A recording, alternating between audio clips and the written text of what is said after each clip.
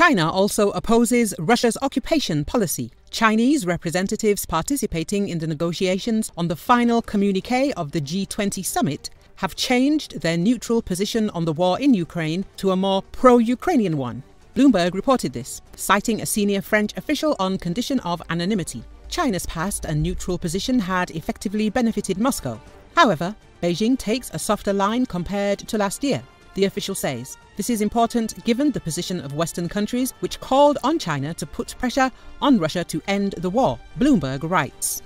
The French official said that all G20 countries have agreed on a common approach regarding the war in Ukraine. At the same time, India, which hosts this year's G20 summit, still refuses to condemn Russia's invasion of Ukraine, Bloomberg emphasizes. The summit in New Delhi will be held on the 9th to the 10th of September. Ukraine was not included in the countries invited to the G20 summit. The Russian President Vladimir Putin will not be at the summit either. Instead, the Russian Federation will be represented by Sergei Lavrov, the head of the Russian Foreign Ministry.